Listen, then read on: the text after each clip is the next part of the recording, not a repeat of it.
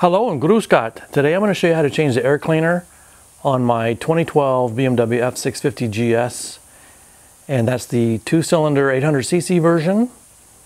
And the part number on the BMW filter is 13-71-8-529-998. And you'll need a new filter element, and you'll also need a hand torque wrench, 2 to 8 Newton meters. And you'll also need a set of Torx drivers.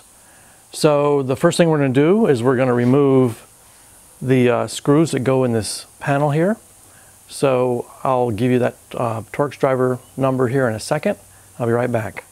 Okay, you're going to use a T25 Torx driver, and you're going to remove this bolt, this bolt, this bolt, and this bolt.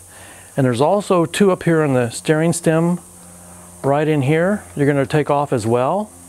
And when you pull this panel up, you have to be very, very careful, because underneath here there's a plug-in that plugs in for this accessory outlet, and we'll have to take it off separately. So I'll take the panel off and I'll be right back.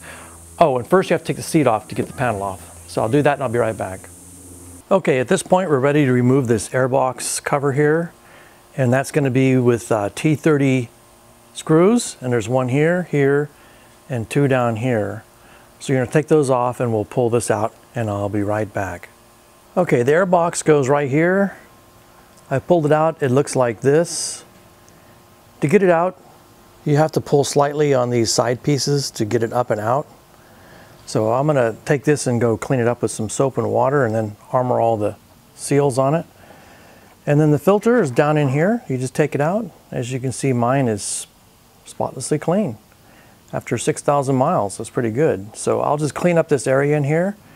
I'll put this back in, I'll put the housing back on, and I'll give you the torque settings here in a second. Okay, so now we're ready to start putting this back together. So a couple of things is the actual intake going into the engine is on the sides up here, in this area here and here.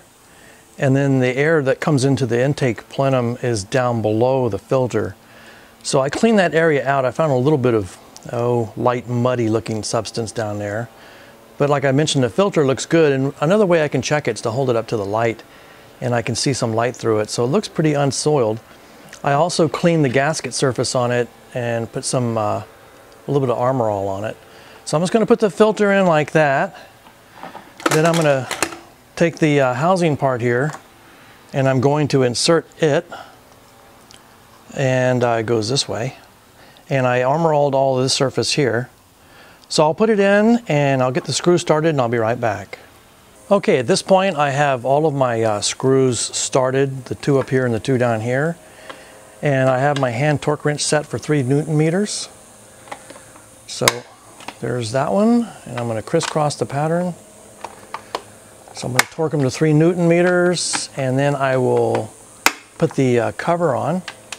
Now this cover goes on with 2 Newton meters of torque for all 6 of the screws.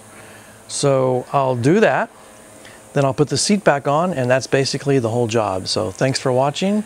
Servus.